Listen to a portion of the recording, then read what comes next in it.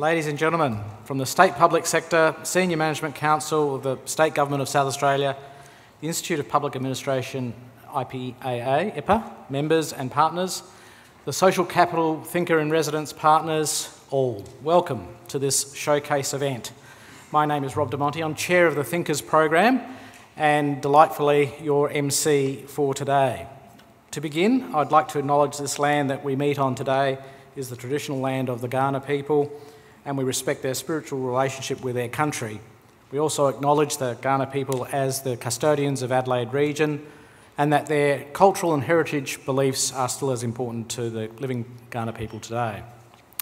So we have a wonderful program for you today, and that's come together with the help of a lot of people. So I'd like to acknowledge the efforts of the Dunstan Foundation, along with IPAA SA, for collaborating to bring this event to you today. I'd like to thank the many partners in the Thinkers program, and particularly Deloitte and Careers SA, who are sponsoring partners for this event. Also, I'd like to welcome chief executives from state government, representatives from PwC and Flinders University. These organisations are IPAA SA's partners, and they help us make these events possible. I'd like to thank our impressive and distinguished speakers, and in a moment you'll hear who we have on board today. I'd like to remind everyone that if there is an emergency and we need to evacuate, you don't go on the oval, you follow the staff as they lead you outside and don't use the lifts. Videos of previous showcases are all available on YouTube, and this one will also be filmed, hence the cameras everywhere, and made available to view on IPAA SA's YouTube channel. And that can be accessed from IPAA's website. Wow, that's a mouthful. So to begin, let me introduce you to Taylor Power-Smith, who will give us a welcome to country.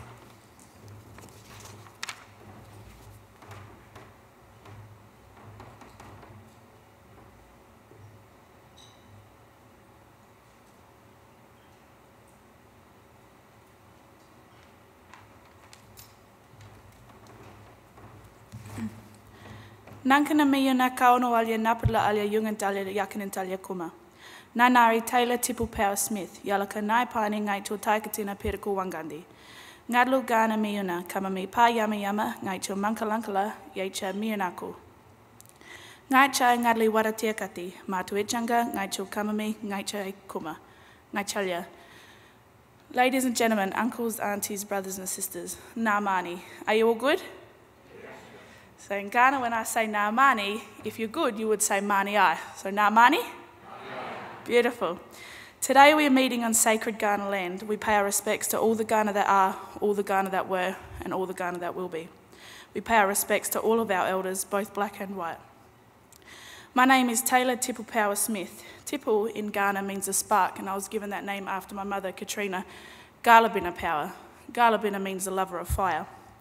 Let us sit and talk together, let us eat and drink together, let us sing and dance together. Let us laugh and cry together so that our children and our children's children can feel the wind and the breeze, find shelter in the storm and sunshine in the rain. But most importantly, so that they can feel the warmth of a new campfire that we have created for them.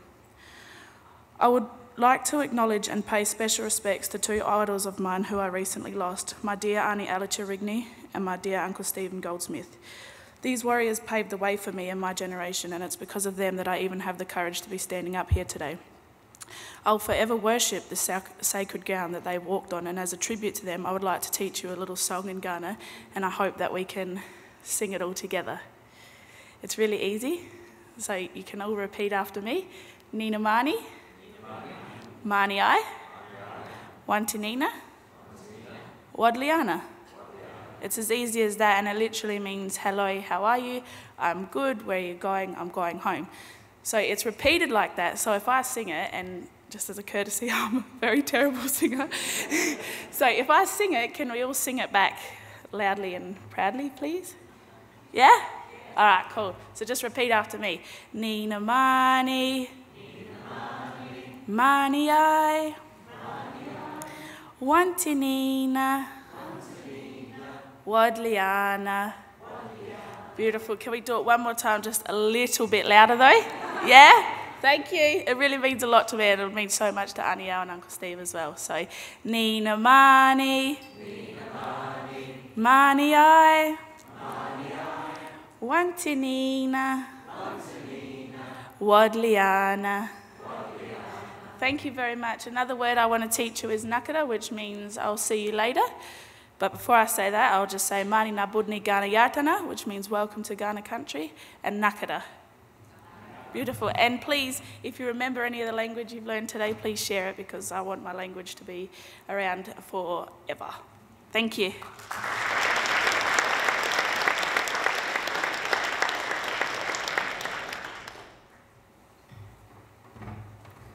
Thank you very much, Taylor. So let's start with the CEO of the Dunstan Foundation, David Pearson. He's going to provide us a bit of an overview of what's going to happen in the next hour or so. David.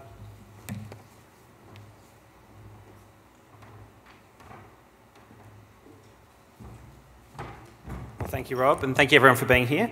Can I too start by acknowledging the traditional land on which we meet today, the land of the Kaurna people, and care for that special welcome to country.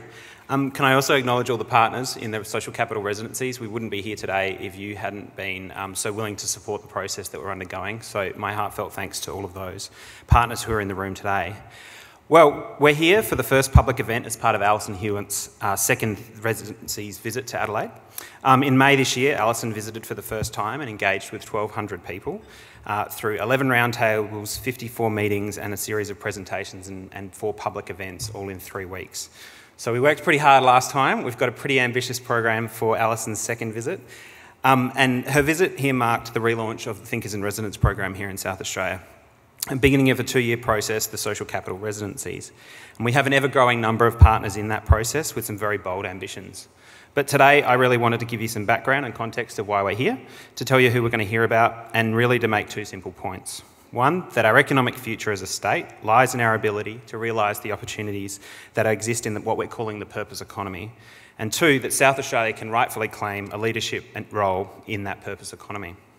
So those 2 arguments were the starting point of these residencies, and I think they're resonating in the ever-growing number of partners that we have in this program. So in terms of background, we're here for a number of reasons, but probably most importantly because the Dunstan Foundation Board and Lynn, my chair, who's here today, took the decision to re-establish the Thinkers program under the auspices of the Dunstan Foundation. Now, we're a thought leadership organisation. We work on collaborative projects aimed at inspiring action for a fairer world, and our work seeks to build on the legacy of our founder, the late Premier Don Dunstan.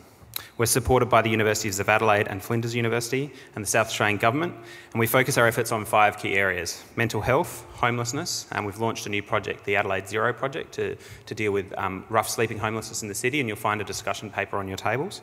Aboriginal economic development and reconciliation, migration, and examining new ways of enhancing community development and participation, of which we're focused the Thinkers program on.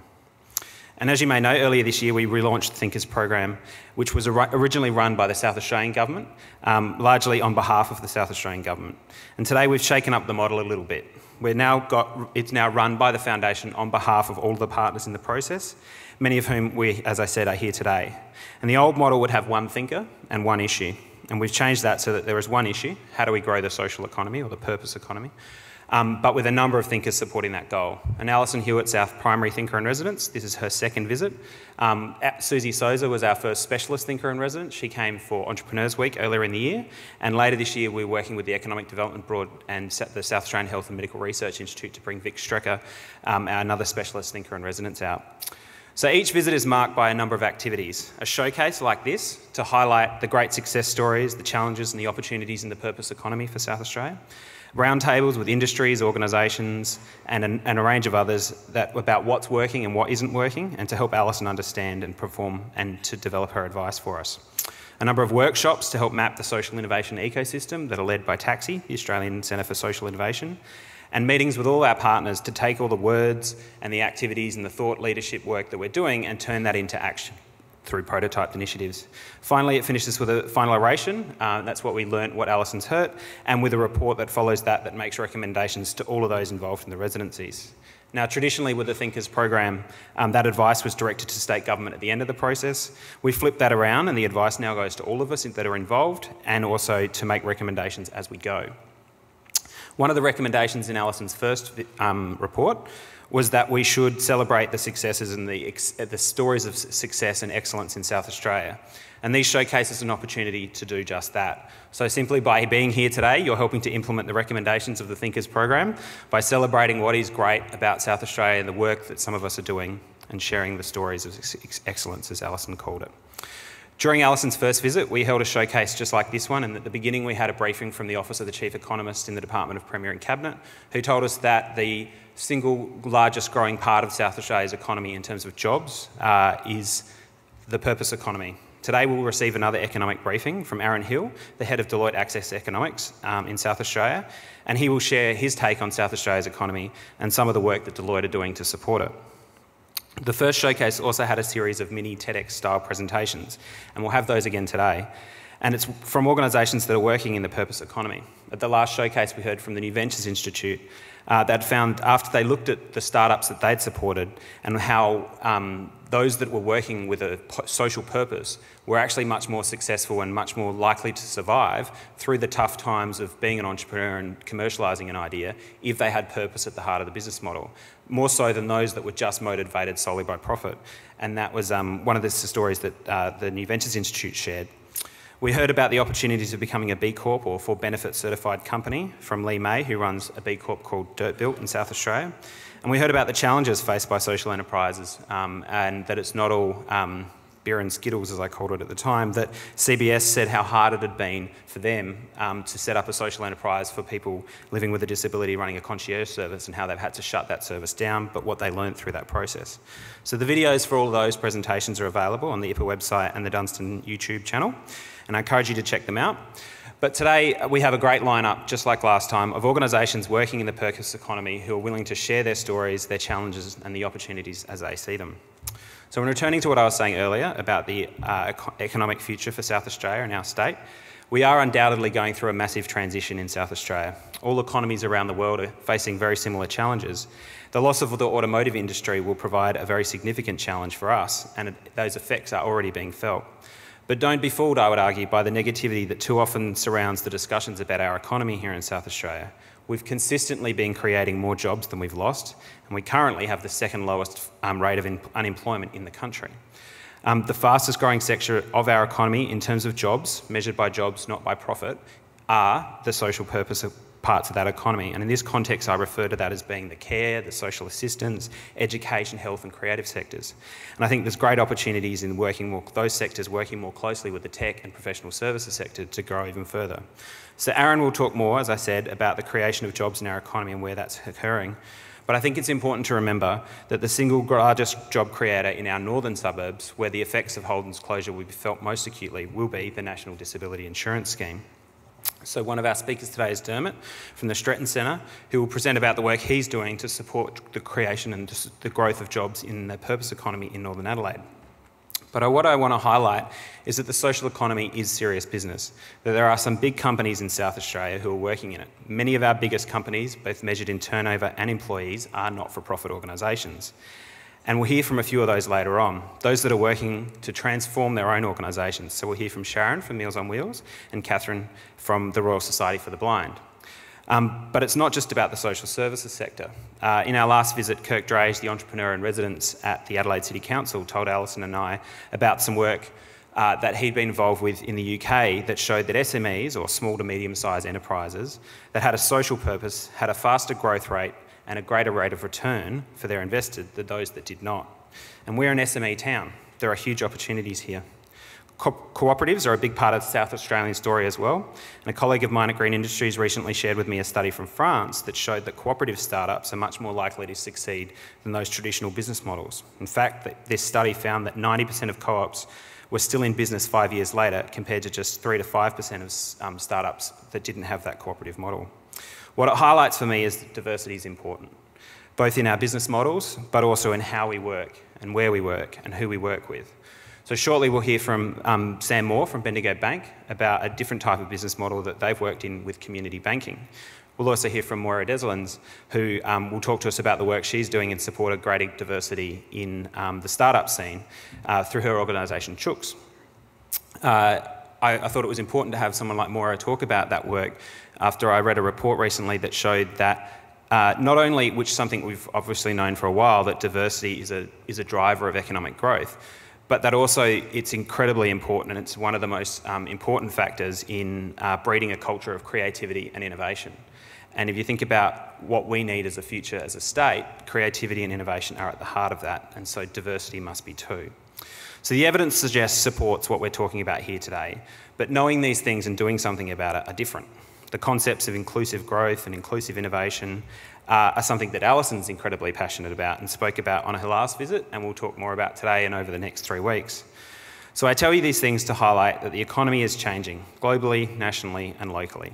We want to live and work, we want to consume and invest our values, now more than ever. We want to co-work, we want to share, we want to cooperate, not endlessly compete, and we want to have purpose in our lives. And these are the common themes throughout these residencies. Susie Souza was our specialist thinker in residence and really powerfully conveyed a number of these facts when she talked about the trends that are apparent in the different generations in our society. And with that trend of wanting to work in those ways and live in those ways, much more apparent, or the most obviously apparent, in the millennials generation. And she highlighted that for the first time, Deloitte released a report a few years ago that showed millennials thought the #1 purpose of business was to improve society. Millennials represent what is changing about our economy. It's something that's apparent, of course, across all generations, but highlighted there. And millennials are the future. By 2025, they will make up 75% of the global workforce. So South Australia has massive opportunities in this space, but we also have to be honest about the challenges. According to the work that Aaron's done at Deloitte and their Make It Big report, there are now fewer millennials living in South Australia than there were in the 1980s. This is a trend we must turn around. And as a millennial myself, that's had an impact. All of my friends who I went through university have all left. Some of them have come back. Aaron and I have, one of the few of the people who went through university together that are still here in Adelaide, and we both left and came back. But we need to get more to come back as well. I digress.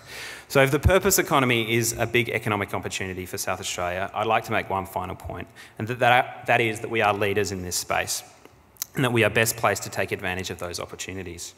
In today's world, people can live and work anywhere. They want to work with people who share their values, and they want to live in communities that are livable. This is something we have in Adelaide in spades. You can't look out the windows now, but you all walked in with that lovely day we're having out here today. It is an incredibly beautiful place. We are rated as one of the most livable, consistently rated as one of the most livable cities in the world. We are safe, we are well planned, we have some of the most affordable housing in the country, we have clean air, clean food, clean water, amazing wine, we have great health system, great education system, we have the world's best festivals, and we love them. We sell more festival tickets in South Australia. 50% of the nation's festival tickets are sold right here in Adelaide. So we are a creative place, but we do need more jobs. And we need a new vision for our economy and where it's going. And so we are a socially progressive place, and we've never wanted to leave our fellow citizens behind, and that's where these things come together. Towards the end of the Industrial Revolution in England, a group of idealists got together to establish the South Australian Company, and that was what became the colony of South Australia. We were formed because of a group of dreamers escaping industrial England, wanting to create a more perfect society. And they didn't get everything right. The way of the treatment of our first Australians, one of the things that are most evident in that. But what they did do was set a bold ambition for the place that we now call home. And while they were seeking to avoid the downsides of one industrial revolution, today we find ourselves in the midst of a number of technological revolutions. The impact of automation, artificial intelligence, 3D printing, virtual reality, robotics and many more. We have our own industrial revolutions going on right now, and we should recommit ourselves to the founding purpose of what our colony was about, to use this change to drive a better society. And this reform aim has been strong throughout South Australia's history. Our willingness to innovate is in our DNA. So the aim of these residencies, these social capital residencies, is for South Australia's founding purpose to be a better society, is to build on South Australia's founding purpose to be a better society while addressing our most contemporary need, job creation. The ultimate purpose, and hence the name, is for South Australia to be as well known for social innovation as other places around the world are known for what they do. Geneva and diplomacy, Tamworth and country music, whatever the analogy you'd like to use. But we want Adelaide to truly be the social capital of Australia.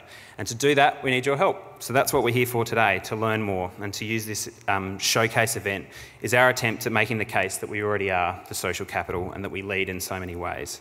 So I encourage you to learn, to network here today, to partner with the organisations that are involved with these residencies, and encourage you to really get involved. The Dunstan Foundation exists to inspire action for a fairer world, and it's our hope today that this showcase inspires you to do just that. Thanks very much for being here.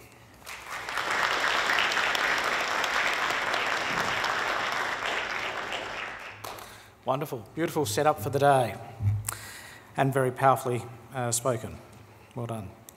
It's my pleasure now to introduce Aaron Hill, and if Aaron can take to the stage. Aaron leads the Deloitte Access Economics practice in Adelaide. In addition to his passion for the South Australian economy, and obviously a good mates with the CEO of the Dunstan Foundation, Aaron is part of Deloitte's national team and has delivered advice on technology economics to clients like Airbnb, Uber, and the economics of cities and urban policy to Commonwealth and state governments. And a really nice touch is that Aaron lives in Adelaide's southwest corner with his wife, Stephanie. Welcome, Aaron. Thanks, Rob. And I'd like to start as well by acknowledging the Kaurna people as the traditional owners of the land on which we meet today and pay my respects to elders past, present and emerging. It's great to be here today at the second most exciting event at Adelaide Oval this week. What I wanted to talk to you about isn't actually that dissimilar. It's about how Adelaide can come at the top of the table economically as well as in the AFL once again, even if sometimes it feels like we're kicking into the wind. And we've been feeling like we've been kicking in the wind for some time. Frankly, since the end of the 1980s, we've faced really significant economic challenges in South Australia. We've been shrinking as a proportion of national growth, and as we can see on these charts over the last 5 years and for the 4 years into the forward estimates going forward, we've seen a sustained period of under-trend or sub-trend growth, which has been very challenging for the economy. Last year, in 2016-17, was particularly challenging. In demand terms, there was some improvement, and that we're seeing in retail trade, which we'll talk about a bit later. And we're already seeing some improvement into 2017-18. Going forward, we think that a lot of the economic transition in South Australia will be actually bolstered by lower the Australian dollar and relatively low interest rates, which will mean that we'll see growth should tend to return to above the trend level, so about 2% and above over the years in the forward estimates. As David was talking about before, we're actually starting to see that in terms of the total number of jobs in South Australia, as well as a fall in the unemployment rate. While I don't think it's time to crack the champagne in terms of unemployment, I wouldn't count headline chickens before they hatch. I think that we would need to see a few more months of sustained trend unemployment growth before we start celebrating. I think that there is a succour to be taken from the fact that we have seen stable and steady rise in the number of jobs in South Australia. I think that I wouldn't get ahead of ourselves with this. I don't think that this is something that's locked in. We will have the closure of Holden coming up over the next quarter, as well as much of the exit of the car manufacturing industry which surrounds it. Having said that, I think that the way that the South Australian economy has responded to these challenges does tend to indicate that there is services sector strength. One place that we're starting to see that is retail trade. The retail trade over the last few months has been significantly stronger than in the rest of the country. We're seeing South Australia outstrip retail trade growth in turnover by about a percentage point.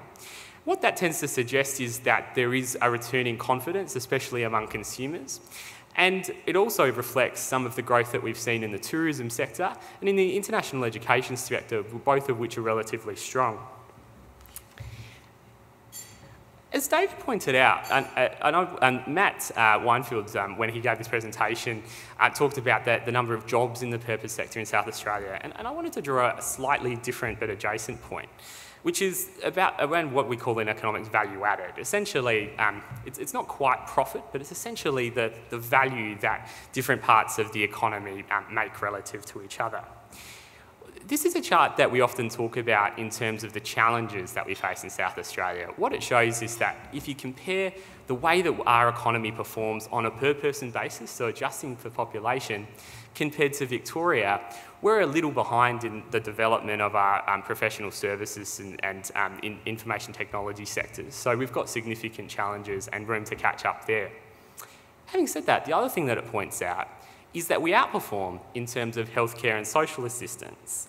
And too often, this is seen as exclusively a challenge. It is a challenge in some ways. It's a challenge for governments fiscally, but it's also a considerable opportunity for the South Australian economy.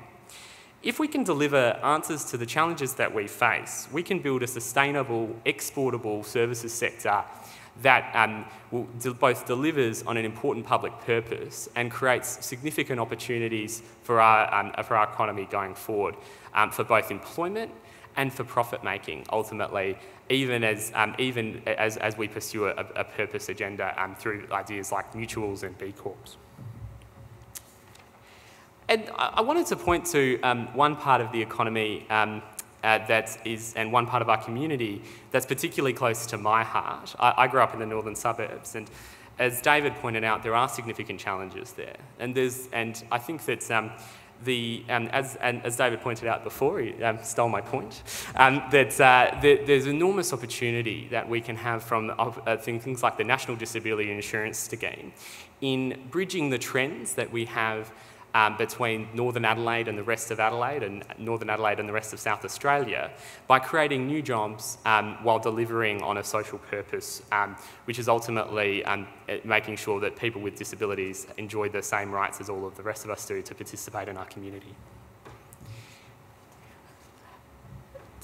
The point that I wanted to make to close this discussion stems from as David pointed out, the fact that neither of us have any friends left in Adelaide anymore, other than each other. No, that's not quite true. But South Australia has real demographic challenges. We have real difficulties in terms of the number of people who are aged between 15 and 35 living in the state. Now, of course, young people have no particular wisdom or experience. That means that they're particularly brilliant entrepreneurs or anything like that. That's all just a bit of a myth generated in Silicon Valley. The truth is most entrepreneurs, the median age is 45. So there's no particular magic that comes with having young people.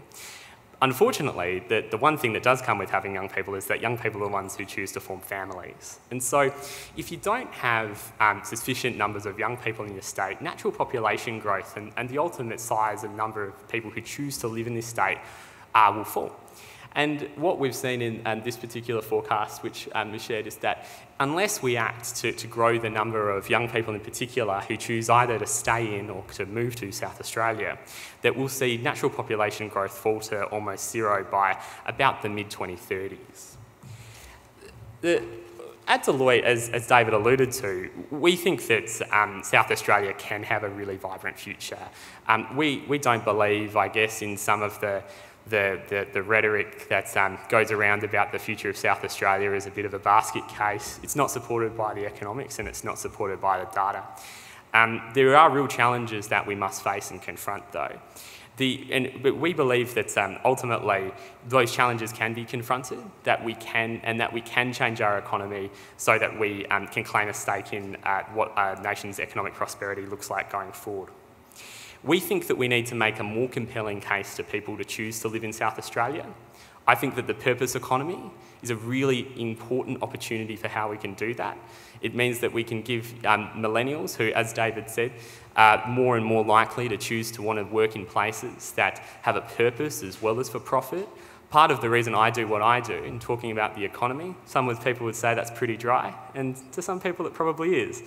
But I think that I can have a purpose in talking about these issues and talking about a broader set of issues as an economist than may have been traditionally done And that's part of what drives me, and that's part of what drives my work and the work of my team. But we have to make sure that we stake that claim, and we have to make sure that we make that case. I'll put in a quick plug before I go for what the contribution that my firm's making as part of that. We're putting together a process called Make It Big Adelaide, whereby we're bringing together people from business, the community sector and government to talk about the real ideas for how we can change South Australia's economy going forward. Some of those you may have seen in the paper on Friday. They're big ideas in terms of infrastructure, but they're also big ideas about how we can change our economy in terms of how the things that we produce and how we live and the people who we sell to. I'm really excited about it. I really encourage you to get involved if you haven't already. We've already had hundreds of people get involved from across the state. The website is deloitte.com.au/makeitadelaide. I really look forward to hearing from you. And I really look forward to making sure that we have a purpose-driven economy as part of South Australia's economic future. I look forward to hearing from the rest of the speakers today. Thank you so much.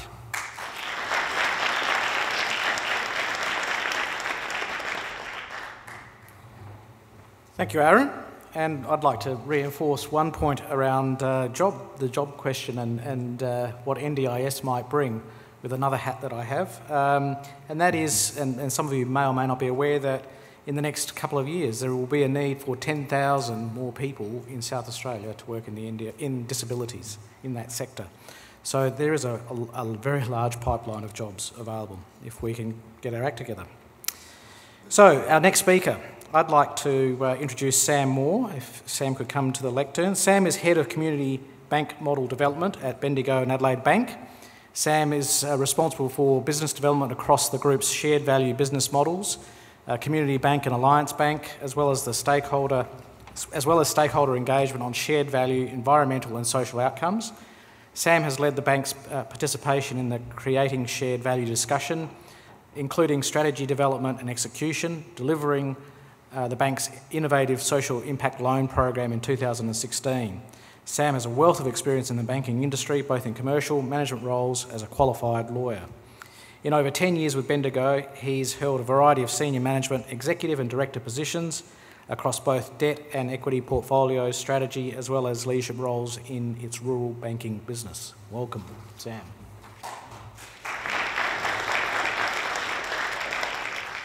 Thanks very much, Robin. Thanks very much for having me here today. So what are these business models? What are these shared value business models? We have one called Community Bank, and that's our leading shared value business model. Essentially, we offer banking products and services through community-owned social enterprises, and we've been doing that for about 20 years, since 1998. Today, we have over 320 of these community-owned social enterprises that we work in partnership with throughout Australia. And they're social enterprises that are formed specifically to offer banking products and services and to put about 80% of their profits back into community for community building, community strengthening, community prosperity purposes that they determine. They've got constitutional and government support frameworks which helps to support that purpose. They're governed by local volunteer directors, and they have cooperative characteristics, so things like one shareholder, one vote, not one share, one vote. Restrictions on dividends, as I said, 80% of profits have to go back into local community. And the only shareholders that can buy shares in these local companies are locals, people that have a community connection. And after 20 years of operating, they've put back about $165 million back into community. Now, if you're like most people, and if you're like me, you may be thinking, what's the catch? Or why didn't I know about this before? And our local staff, local customers, have recently created some videos, and I just wanted to share one with you to illustrate the sorts of outcomes and impact that this can have in the communities.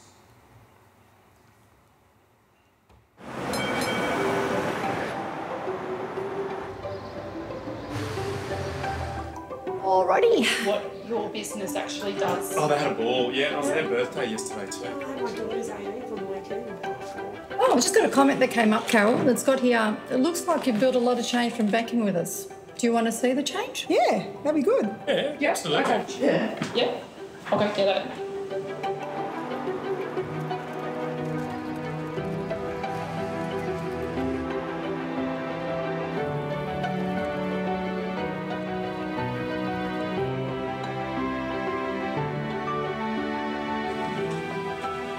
Carol? Yeah? Can you just pop out for a sec? Yeah. Oh my God.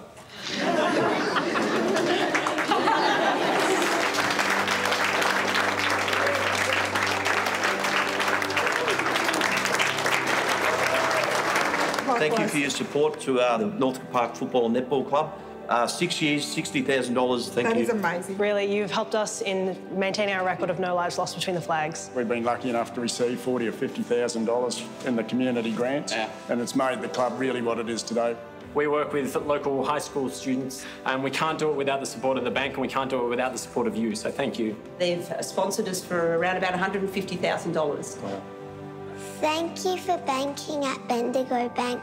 Your support helps me to play netball with my friends.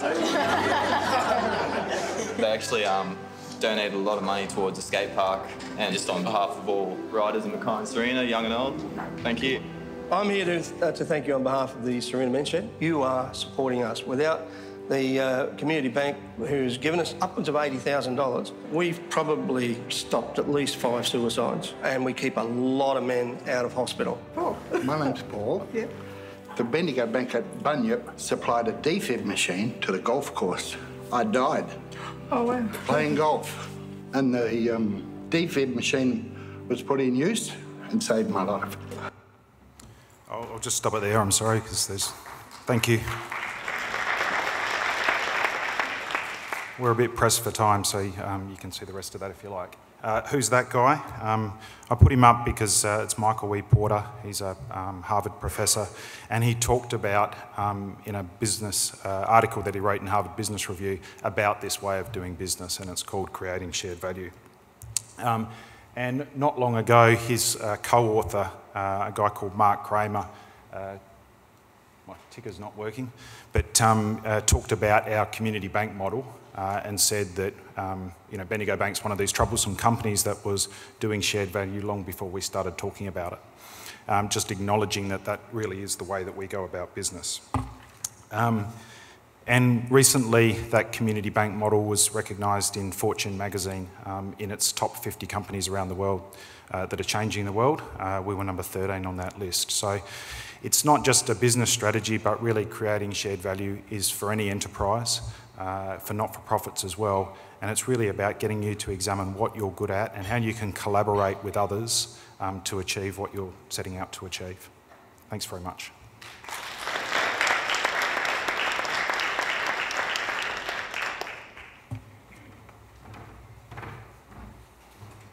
Thank you, Sam. Very inspiring. Our next speaker is Catherine Galena. She's coming to the stage. Excellent. Catherine has over 20 years' experience in people and culture across private, public and not-for-profit. Catherine is trusted as a strong, passionate and authentic leader with a broad spectrum of knowledge to assist in any business setting.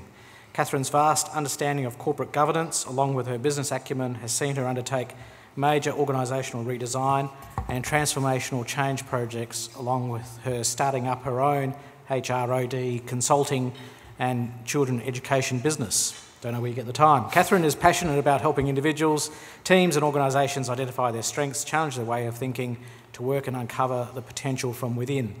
Catherine is currently the Executive Manager of People and Transformation at the Royal Society for the Blind and has designed a program of work to assist the South Australian icon navigate disruptive change and embrace growth opportunities. Welcome, Catherine. Thank you. Thank you, Rob. Thank you for the opportunity to share a piece of, I guess, the RSB's transformation agenda today. Entitled Brave, Bold and Vanilla, it provides a snapshot of where we have taken bold steps and backed ourselves to ignite sustainable change. We've had to step out of our comfort zone And all the while, we've also decided to opt into some vanilla standard options in order to stay on track and not reinvent or customise. RSB as an organisation has showed me that they have the willingness and to open their hearts and minds to looking at doing work differently. And I'm proud to share a glimpse of our story thus far. Transformation requires... Not working. Transformation requires a transition from current to future state, and often the one thing that is forgotten is there's a need for us to get an understanding of our reality.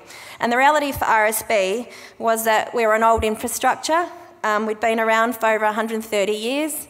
There was limited investment in our people, and there were issues around our data integrity, and there was reduced revenue that was coming at us like a train with the changes in the government reforms. And obviously we're an organisation that was built on tradition as a not-for-profit model. Thank you.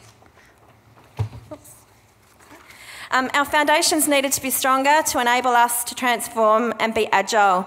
This transformation needed to not only design a new future state, but needed to put in place some contemporary fundamentals. We needed to invest in the unknown, and we needed to be bold and change our internal voice to what were the possibilities. What if we asked our customers about what they wanted? What if we engaged our workforce and empowered and trusted them to have a say in our future design so that we could service our customers better? And what if we partnered and collaborated with organisations outside of our sector to co-create new business models? No longer could we see ourselves as less worthy or less capable in the not-for-profit sector. Our time to position ourselves and reposition ourselves, in business was now. And our mindset needed to be shaken up from the inside out. What good is an external brand if it did not reflect the realities of our people working within the business? So where does it go? I mean, one of the things that's brought me back to the not-for-profit sector is the fact that within that sector there's a really strong purpose. But we needed to leverage our strengths. We needed to understand our why. We needed to become a sustainable business to make a difference in the lives of our many clients and their families. Our why was to design a future state that would get us back in the game to survive and strive. We were already behind the 8 ball, and the pathways for transformation would need to create momentum, and our success would lay in the ability to connect with our employees and our customers. So Project Accelerate was born, and I'm pleased to have a few members of my team here today. They were recruited based on, I guess, an ability to believe that the impossible was possible, and the project team have led the design and development of the change agenda. They've considered new processes, systems, tools, they've designed new roles, and along the way they've tackled the normal gens of change, resistance, and I guess the many customs and practices that are born out of an organisation that's over 130 years old. The team was designed around key streams of customer experience, discipline integration, and systems and process, and we actually needed to improve our business development, marketing and change management ethos and support. Although the government reforms were the impetus for the change, we just didn't want to squeeze the doing work into what we were already doing. We had a unique opportunity, albeit in a very tight time frame, to start again. To rollout by rollout, the team could create a new customer journey that would map and support new levels of customer experience and also support the business to become more sustainable. We've already achieved in 6 months a new customer experience map and embedded in that new roles and experiences for our customers. And this has been supported by, I guess, a need to really upskill the level of our leadership capability to make everybody accountable for our customers.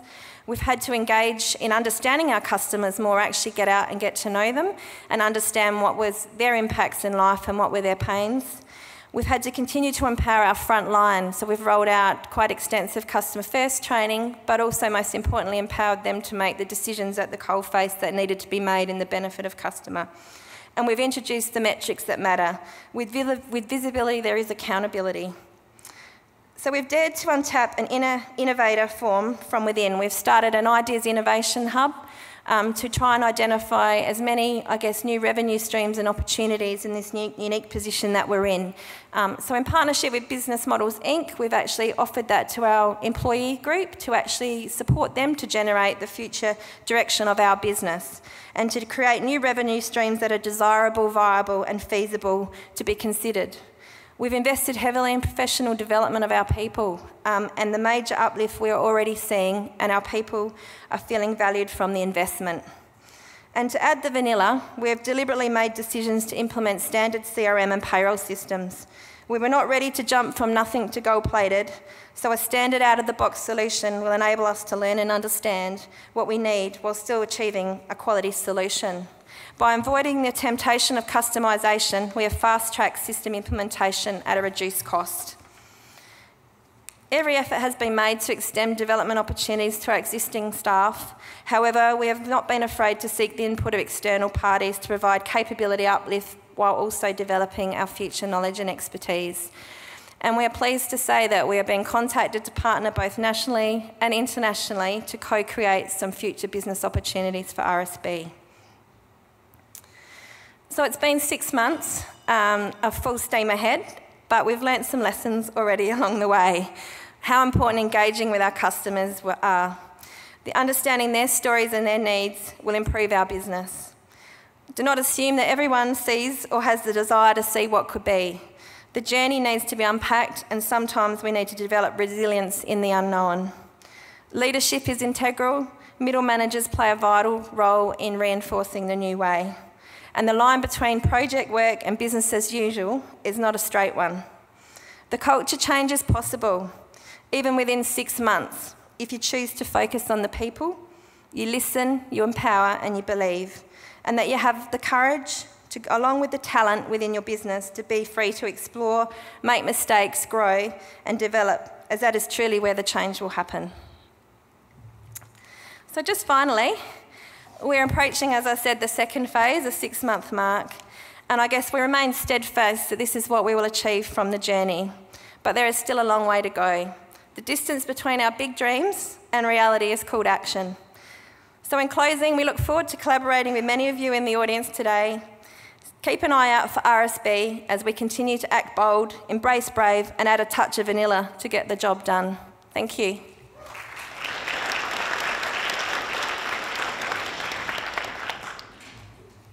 Well done, Catherine. Thank you. A strong message there about change leadership. Change leadership is critical to success, and we see it in spades.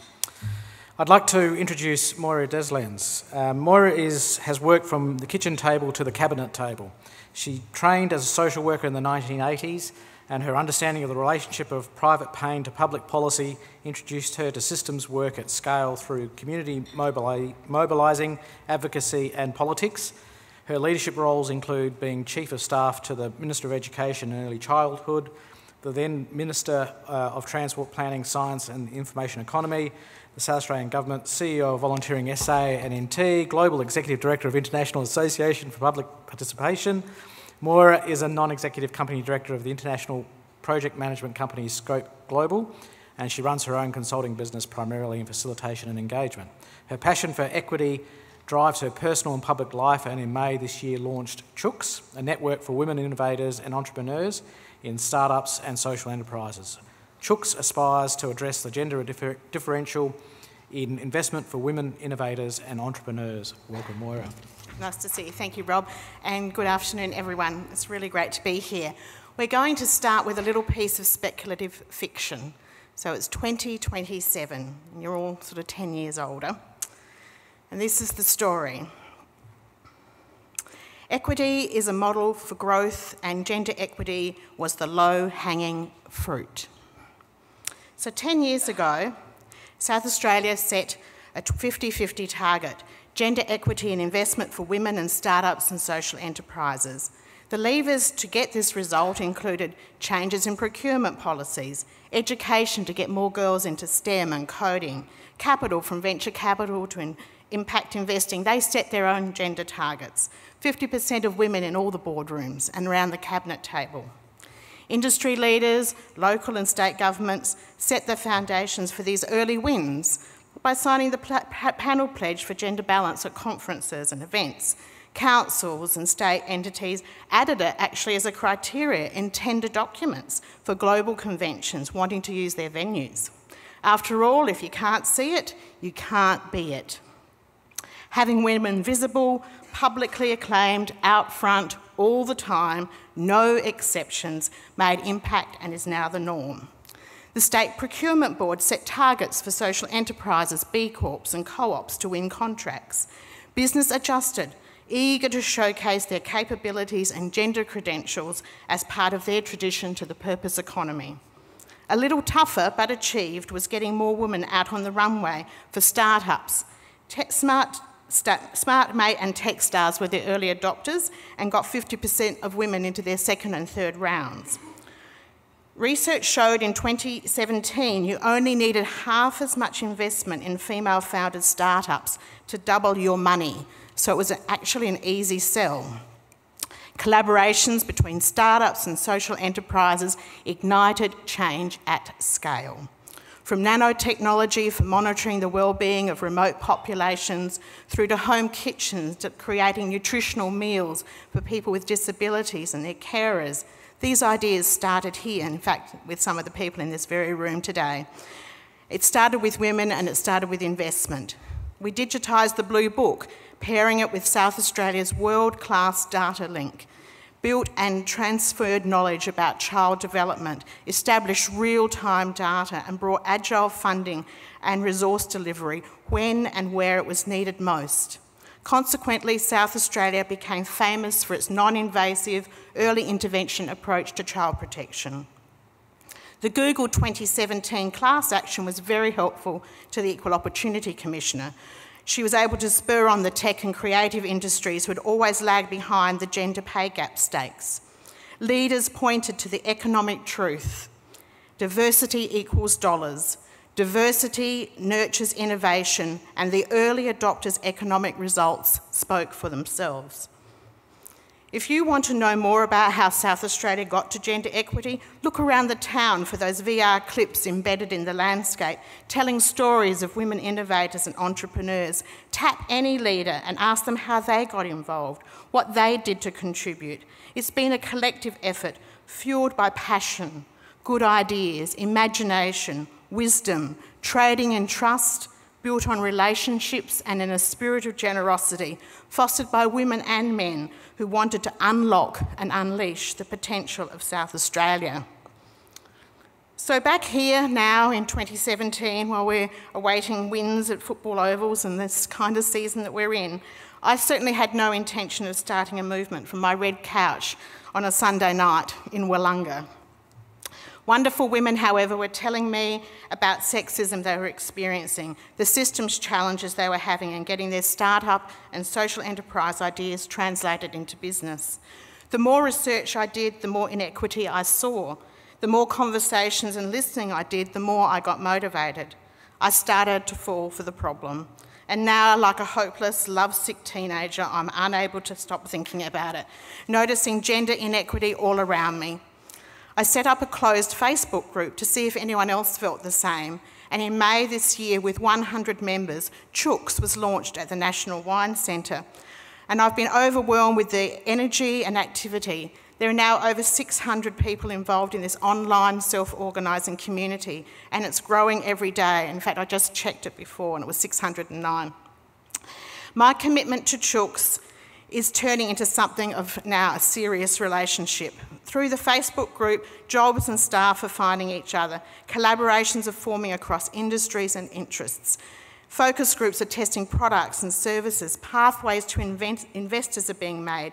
Peers in regional areas are connecting. Chooks are hosting monthly female founders conversations. Mentor matching has started, and me and a few others are offering policy advice, advocating and applying the gender lens to all kinds of matters. Chooks is rooted in our history and our potential. It's unapologetically South Australian. We have been world leaders for women over many, many generations, so why not this one too? Chooks is not a lab, it's not an accelerator, it's not an investor, it's a movement.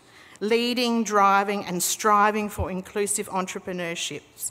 And like all movements, Chooks converges culture, activism and knowledge. And with this momentum over the coming year, I expect that we'll become even more defined and probably grow into intermediary. So my message to you all is, equity is a model for growth, and it's necessary as we move to an on-purpose economy. It's the low-hanging fruit. So get on board, join Chooks, and in a spirit of great collaboration and cross-marketing, you can follow us there, and you can also walk the talk, because we make the path by walking it, and join with us in Open State. Thank you.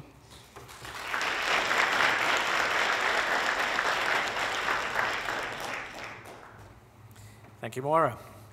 I'm pleased to introduce Paul Reardon to the stage. Paul Reardon has worked in many different roles, both in government and private sector. As a private consultant for many years, Paul provided advisory and procurement services to a range of organisations, including state and local governments. Within government, Paul has held a number of senior positions, including responsibility for the delivery of a large part of the $404 million nation-building economic stimulus program. Most recently, Paul was appointed Director of Northern Services, responsible for the management of over 25,000 housing SA tenancies, and in the northern and western suburbs, together with tenancies on the York and Eyre Peninsula. Prior to this, Paul has had a range of responsibilities, including the new house construction program, specialised housing construction including disability housing, Aboriginal and remote housing construction, maintenance strategy and operations for 40,000 public housing assets, a significant house sales program and leading Housing SA's technical, professional and advisory services. Paul Reardon is also the current State Manager for the Emergency Relief Function Service as part of the State's disaster management arrangements. Welcome, Paul. Thanks very much, Rob. I'm here to talk to you today about our local participation broker trial program. Housing SA has 37,000 head tenants, which live in our homes, totalling about 64,000 people. We've been concerned for some time. Sorry, I just need to work this. Sorry, how do we? Sorry about that. We've been concerned for some time about our clients, our tenants, and the low level of social and economic participation that they have. We've got really good access to our customers, and we believe that as a result of that access, we're in a really good position to make a positive contribution to their lives, and we're thinking that through our local participation trial, we'll be able to do that. Here is essentially the problem as we saw it. We have 3 in 5 of our tenants living below the poverty line. Then we have another 1 in 5 living with what's called limited means, which is about $100 of the poverty line. So if you think about it, 4/5 of our tenants are very, very close to the poverty line or below the poverty line. We also see that a very large percentage of our clients are unemployed. Only 20% are employed. In that region, in the northern region, which I'm responsible for, in the age groups of 16 to 64, 65% of them are unemployed. Compare that to the general population, where 71% of the population are employed. So it's a significant difference for our tenants.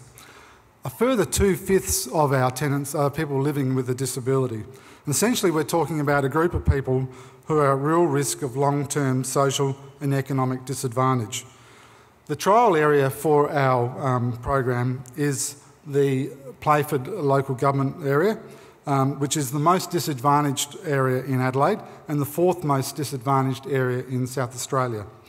We reckon we could make a difference, so we started an 18-month trial, and we started last November. And the aim of the trial is to increase our customers' access to and participation in the labour market.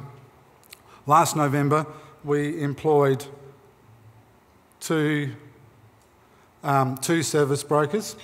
The focus of the brokers is really to work one-on-one with clients, very much in a case management style. Clearly, we're talking about thousands of customers and only 2 people, so it's quite a labour-intensive exercise. But we are very hopeful that this one-on-one approach will actually lead to real results and try and help those people who are willing to participate get into employment, or at least some level of social and economic participation. So far, the results have been encouraging. We've had 30 participants in our case management approach. A lot of them are on New Start, and essentially we have so far, we've had about 15 people work successfully towards their employment goals. 2 have completed some training and 4 are employed.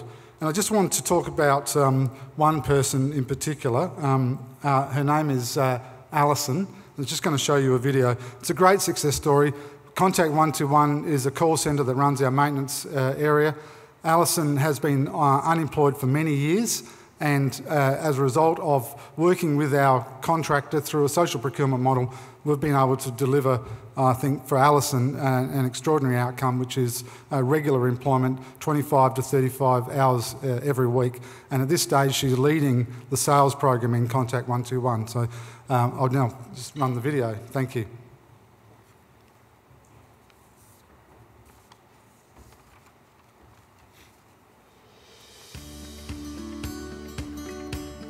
I actually really love the job. At first it was a bit daunting, but now I love being there, the people are really good, and yeah, I enjoy going into work. I would say you need to be patient, and I would say that Sean has done as much as he can to find me a job. Yeah, I don't know where I'd be now. I'd probably still be frustrated and angry because, you know, I applied for so many jobs. Financially, I've benefited. I've been able to help buy extra things for my twins that have just been born and my other grandchildren. I'm not so stressed about what I'm going to eat tomorrow because I know I've got money in the bank and I can go and buy myself a proper meal and have proper food in the house. And I'm not so stressed at how to stretch out my pension because there's that extra money there. Like I said, I want to save up for a cute car, because I think they're cute. I know everyone hates them, but I think they're absolutely cute. I'm looking forward to learning more things and moving on with Contact 121. Thank you. That's just one success story of the program, but it's the human face. Thank you.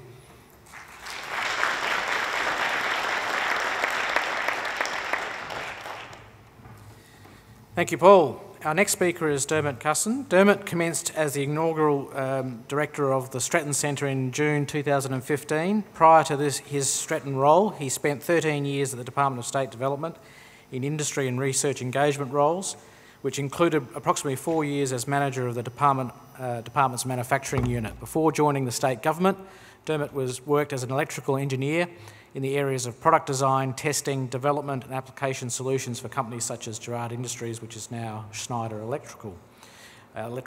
Dermot has an honours degree in electronic engineering from Trinity College in Dublin. Welcome, Dermot. Thanks, Rob.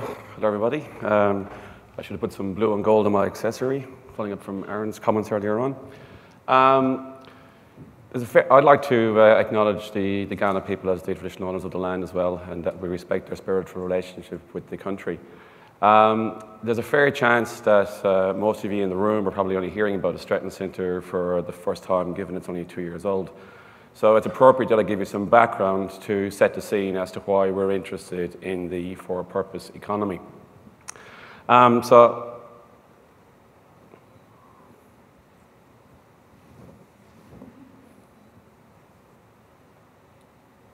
Here we go, cool.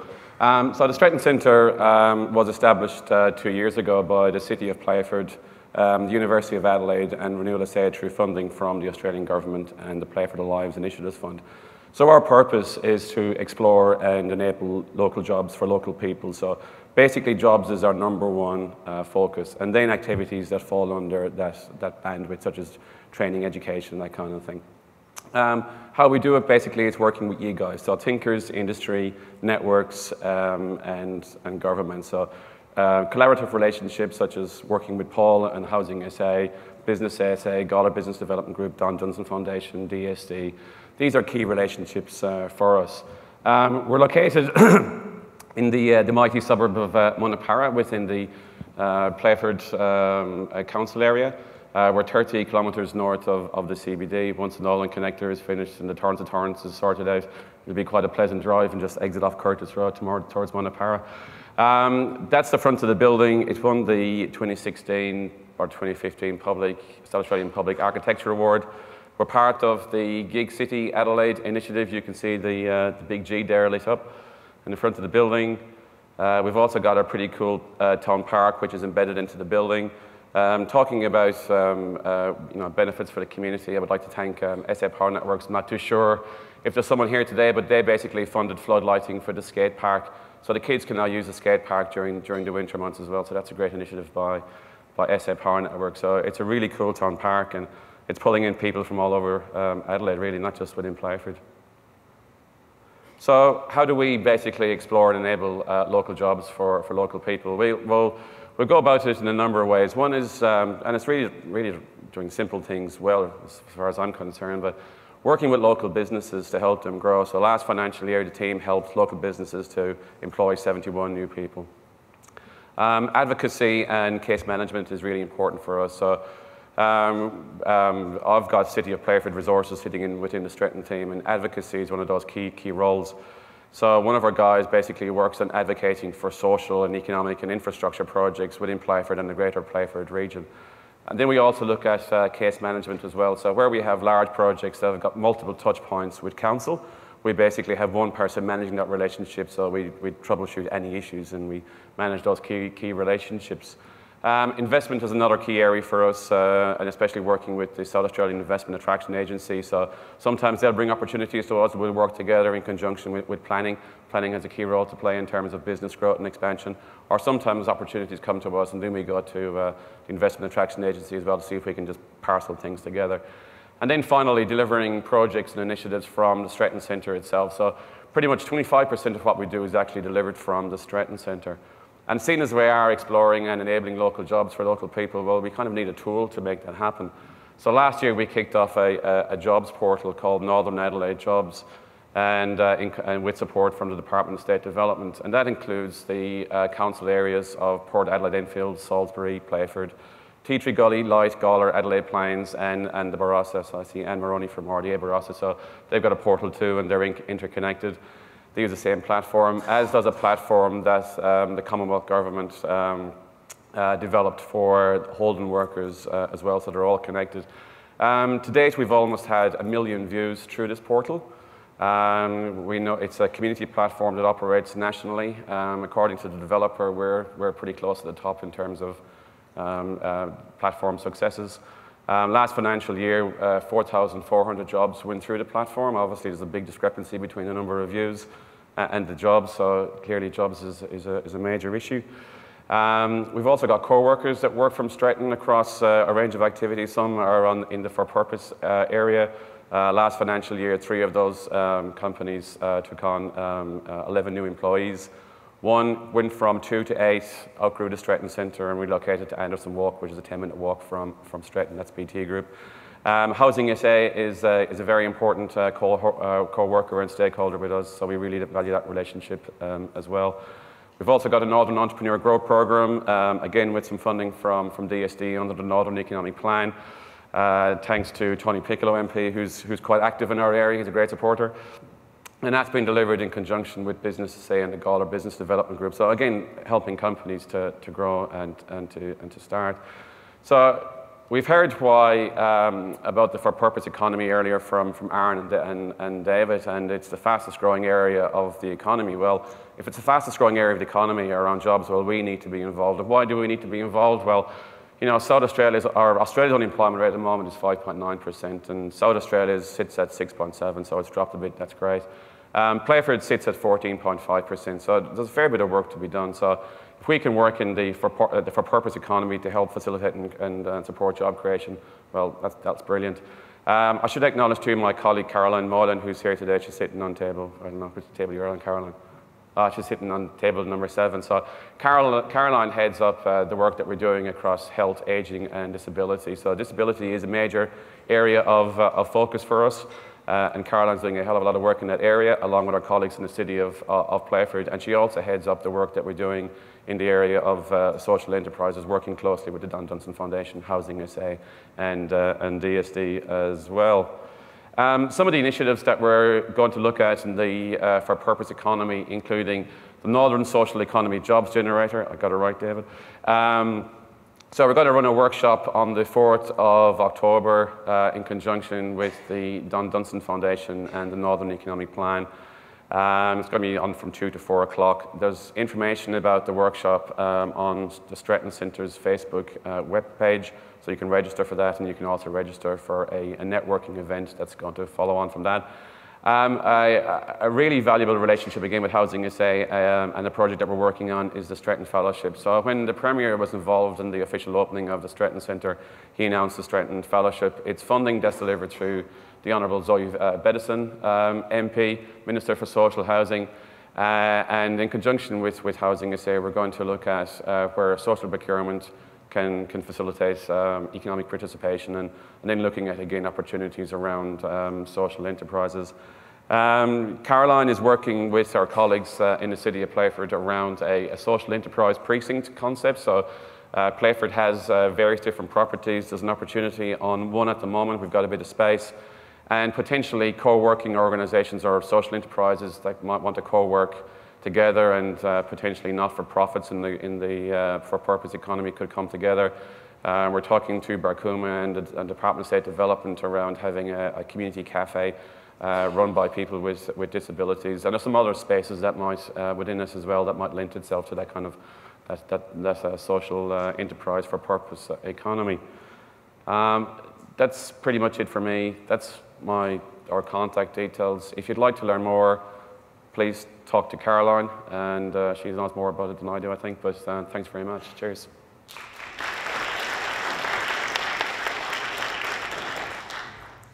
Thank you, Dermot.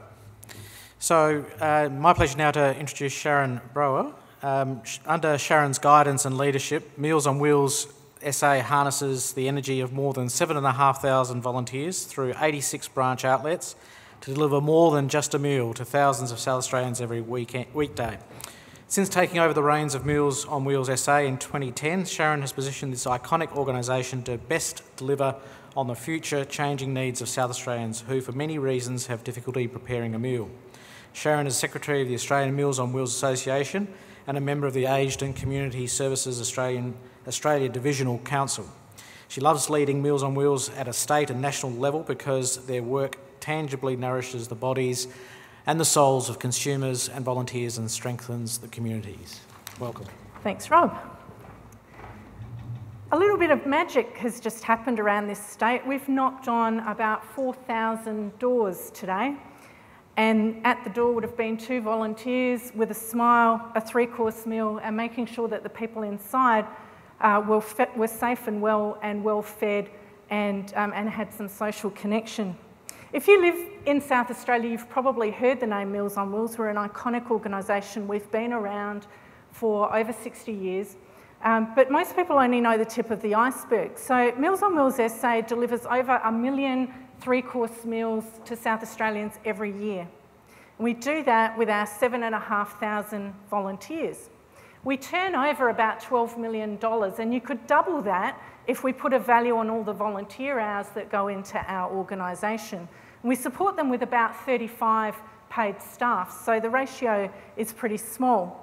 Our volunteers are organised into 86 virtually self-managed teams that we call branches, and they operate between Ceduna, Port Macdonald, Renmark, Quorn, and of course in the metropolitan area. Our vision is for well-nourished and independent communities, and that vision's been part of our DNA since 1954, when we were set up by a pioneering South Australian woman, Doris Taylor. And the connection to the Dunstan Foundation was that our first state president was a very young Don Dunstan, just before he was elected as the member for Norwood. Just like you, we're operating in a volatile, uncertain, complex and ambiguous world. And in fact, Meals on Wheels has probably enjoyed a level of stability greater than a lot of our peer organisations in the for-purpose sector and certainly business sector. But change has been upon us, and really over the last 5 or 10 years is coming on at a rate that's very uncomfortable for a lot of Meals on Wheels volunteers and other stakeholders. So we've got a number of innovation imperatives, and the things that we're working on, as many of you are our service offerings, our revenue streams, our business processes, and our workforce. An example of where we're innovating around service offerings is a partnership that we have with SA Health and Aged and Community Services Australia called Making Every Contact Count, or MEC. Now, I said before that Meals on Wheels knocked on about 4,000 doors today. We do that about 1 million times a year. So that's 1 million opportunities that Meals on Wheels has to make even more of a difference to the health and independence of people in our community. And Making Every Contact Count is about supporting our volunteers to have meaningful conversations with the people that they're visiting with some positive ageing and positive health messages. And so it includes some booklets and information that's provided and connecting people with existing services within the community.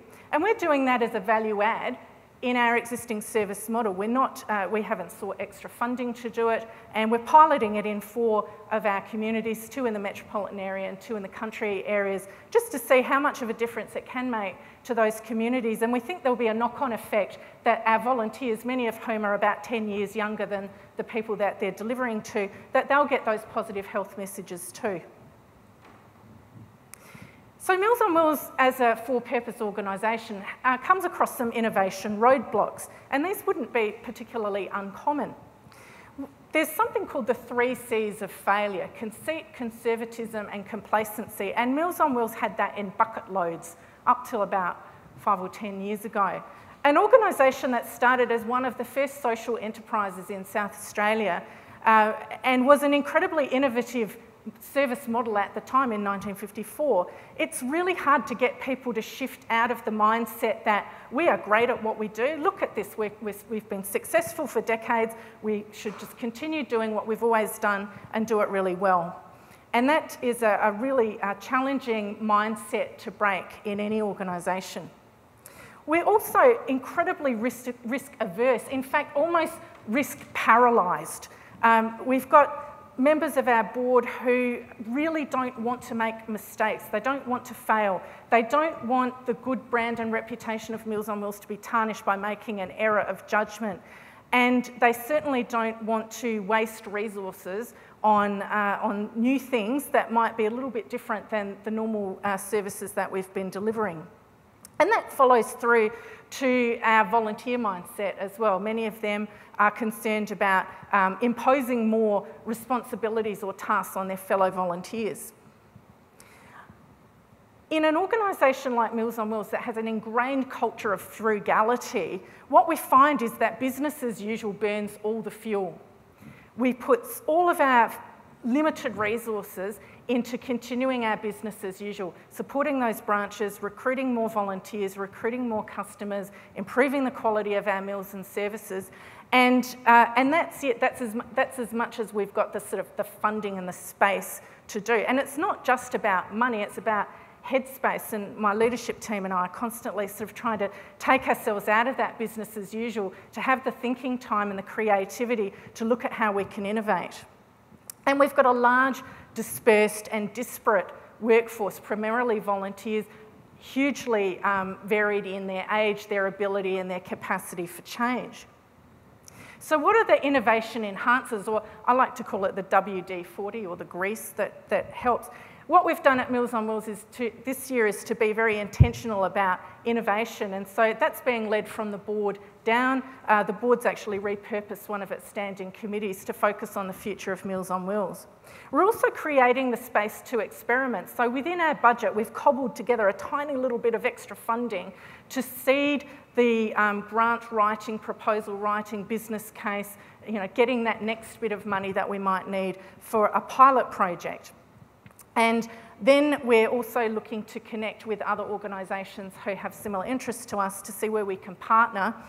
And finally, we're looking at co-design. So for us, co-design is as much about working alongside our volunteers to see what will work as it is about working alongside our customers. For years, we've been a very volunteer-centric organisation. We've shifted to a customer-centric organisation, and we need to get better at working with not only the people who use our services now, but those who could benefit in the future for us to achieve our vision of well-nourished and independent communities.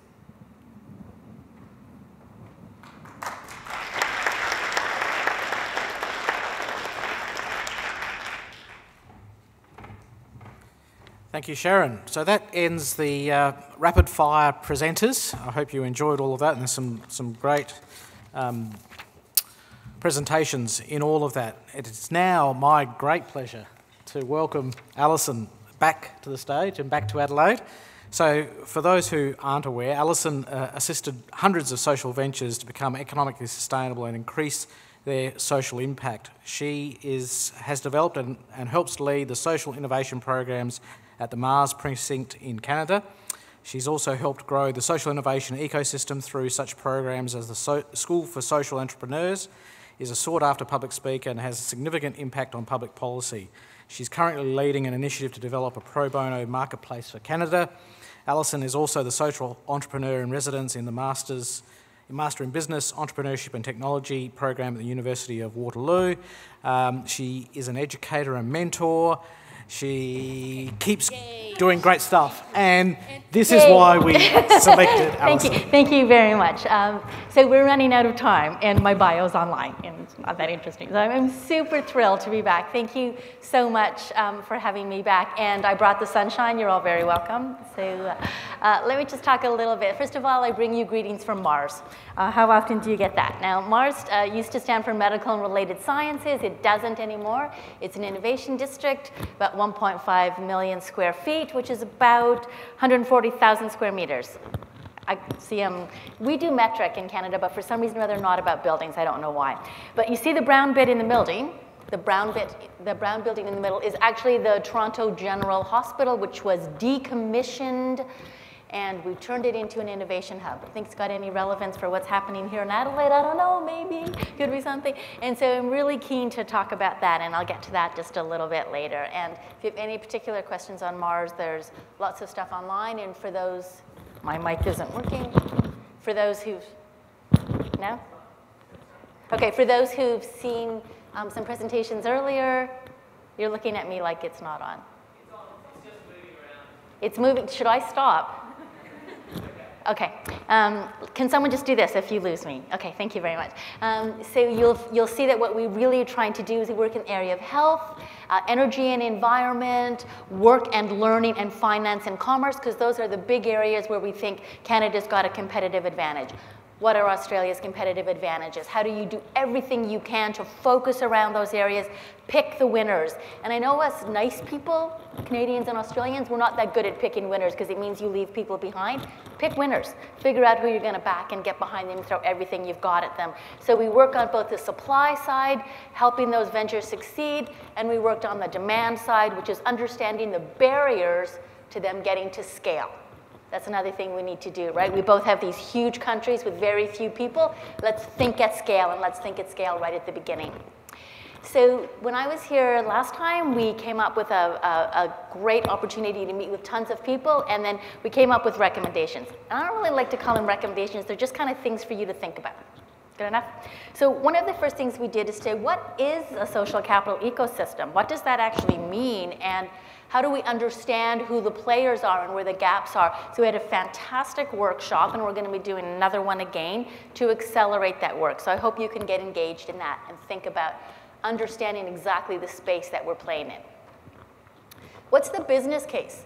We've got to engage the corporates. We've got some great work from nonprofits, and you heard about the Deloitte folks. There is clearly a business case for engagement in the purpose economy. We've got to speak that language, and we've got to be pretty embracing of people that can come and bring new ways of thinking. So innovation helps corporates as they're exposed to nonprofits who are scrappy and can make things happen on the ground. And businesses being exposed to nonprofits works both ways, right? So you need to think about growing the innovation capacity of both. And that's exciting and interesting. We need to support the social capital folks here who are doing some very interesting work. Social capital, they're called lots of different things. But social capital, it's a network of people, and I hope you're getting engaged. Apparently, every time they have a function, an event, more and more people come. So that network is really growing, which is a really good sign. You need to identify and support the intermediaries. Who are the intermediaries in this space? Because we do everything in isolation. We're in our silos. We look down. Who's looking up? Who's doing the brokering? Who's doing the partnering? We need to find those people. We need to support them to do this work. We need to share stories of success. So this is the governor, and people are very proud of his story as an immigrant and someone who became successful. And as David said, that's why we're having the showcase today. We need to tell our stories of success so we can build on it and create a sense of the possible. This is my brother-in-law who has Down syndrome. I don't know anybody who's not impacted by someone in their life somewhere that's got some form of disability. The NDIS is a massive opportunity for all of us. We've got to see it as an opportunity, and you heard from groups today who have been incredible leaders in this space, not putting their head in the sand, but absolutely saying we need to get ahead of this. We need a vision for what a society could be, and then we need to support the efforts of all of those people coming together around what that could mean for us. We don't want the tail wagging the dog. So it's up to those of us that are rooted in community, those of us that are impacted by folks with disabilities, which is almost everyone, and then we need to really take some leadership here and make it happen. We have these amazing post-secondary institutions here. How are we leveraging them? How are we absolutely understanding what students are demanding from post-secondary institutions? It is not your father's post-secondary anymore. Or even better, it's not your mother's post-secondary anymore. Millennials are demanding things in a new way, and we have to absolutely think differently about what post-secondary institutions are offering, not only in terms of job creation, but in terms of impact, because people want to live and work their values. You want talent to come back to Australia? You want talent to come here to study? Offer them an opportunity to live and work their values. We need to build blended value startups. So the startup community is very interesting here. But here's an idea. Don't put the social impact folks in the cheap seats. Deal with them right up front. Say if you're beginning your venture, can we put that social impact lens on it? It's just like Moira was talking about with the gender lens. If you put a gender lens on things, you will open new opportunities. If you put a social impact lens, you will open new market opportunities, and your business has an opportunity to be more sustainable. Don't make it an add-on. Put it up at the front. Public sector innovation. We have Gail here who's doing amazing work in this space. And Gail's not speaking this time, but she's right here. Say hi, Gail. She's done some amazing, and you want to talk to her about opportunities for public sector innovation because she's all over it. And I think that's what we need to be really thoughtful of, because this state has a huge opportunity to be a leader globally. You're so accessible. You all know each other. I know you all now, which is kind of awesome. So I think there's huge opportunities for you to make an impact and to really see that you as a citizen can make a difference. That's hugely important. Create spaces for experimentation, right? Risk-taking is hard. We're not trained to take risks. And in the public sector, we're often trained to say no. We're trained to do the exact opposite of that. What are the safe places for experimentation? And I'll just say I would love the RAW to be one of those places, but I'll get into that in just a minute. Create receptor capacity. So we can't spend all the time just building all these cool, innovative things if there's nobody that's going to absorb them. What's the absorptive capacity that needs to happen? So it can't be just the cool, bright, shiny object feature. We got to figure out how to get them into the systems. There needs to be an absorption. There needs to be people like Gail who will take these into the public sector, or people like Bendigo Bank who will absorb these new innovations and take them in. So we've got to think about that in a system-wide point of view. Demonstrating impact. We have an opportunity now with the Sustainable Development Goals to speak the same language of everybody else who's doing this work.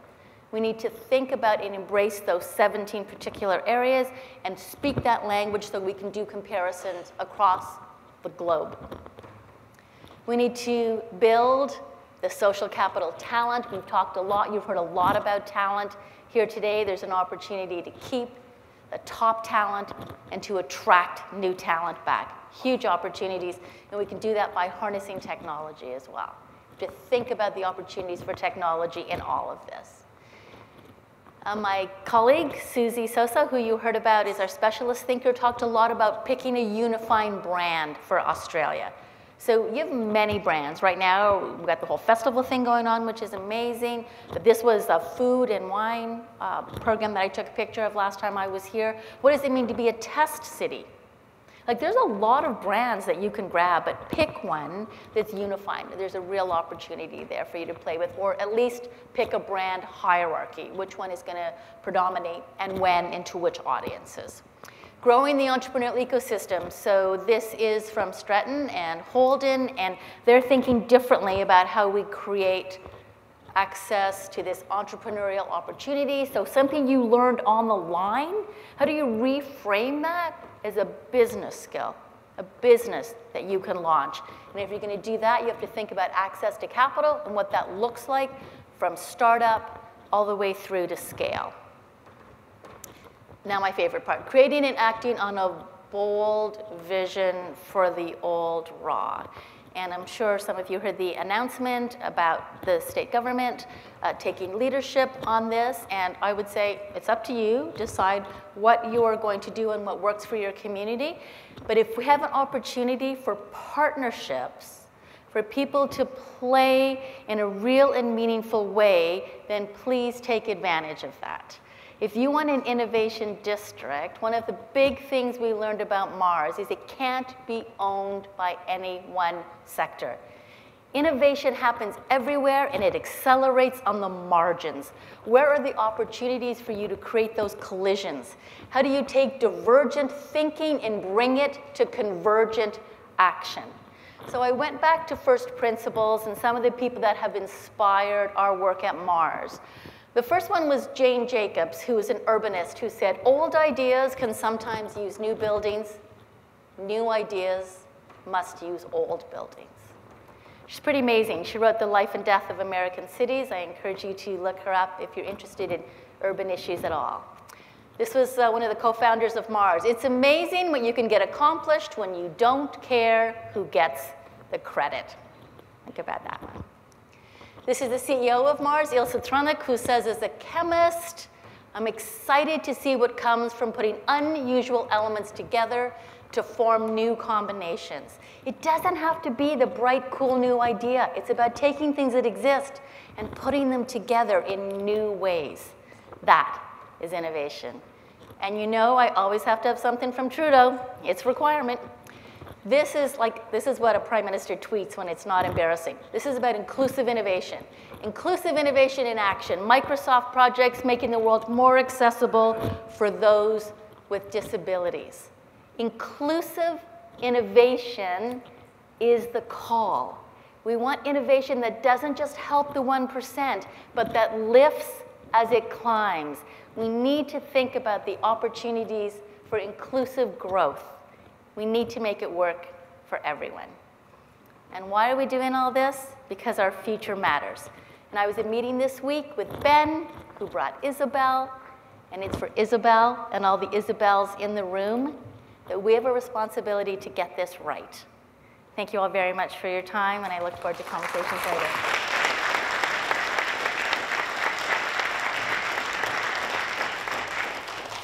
Thank you, Alison, and we look forward to your 3 weeks with us again. So that brings us to a close. We're right on 1:30, so I will bring formalities to a close. I once again like to thank all our speakers for taking part in today's event. In lieu of speaker gifts today, IPAA will make a small donation to each speaker's charity of choice through Good Thanks, so I thank you on their behalf. We'd like to thank and acknowledge the Dunstan Foundation and IPAA SA management and staff who have worked together to deliver today's event. And I'd like to acknowledge the partners of the Social Capital Residencies and the event partners Deloitte and Carers SA. I think I got that wrong at the beginning. Hopefully nobody noticed, but it's Carers SA, wonderful organisation. I would like to thank IPAA's other major partners, the State Government of South Australia's senior management team, PwC and Flinders University for their ongoing support. I also acknowledge IPAA's professional members and counsellors. We appreciate your attendance today, and we will be emailing you over the next day to seek your feedback on today's event. And thank you once again, and enjoy the rest of your day.